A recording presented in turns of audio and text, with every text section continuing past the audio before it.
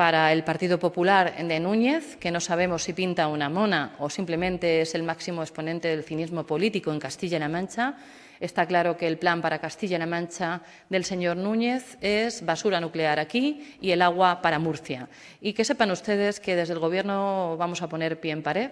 No queremos abrir ningún tipo de guerra porque este asunto está cerrado. Hay que respetar los caudales ecológicos, hay que respetar la ley y hay que tener un mínimo de sentido común. Y es que el Tajo no da para más y el cambio climático nos tiene que hacer ver que ya es imposible seguir drenando uno de los principales ríos de España, dejándolo seco prácticamente y también evitando que la región por la que transita pueda desarrollarse en torno a ese magnífico bien que es el agua.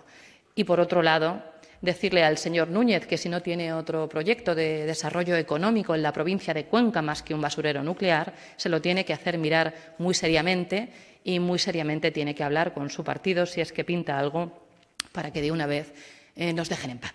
Yo creo que el Partido Popular lo mejor que puede hacer para ganar votos en Castilla-La Mancha es ir dejándonos un poquito en paz.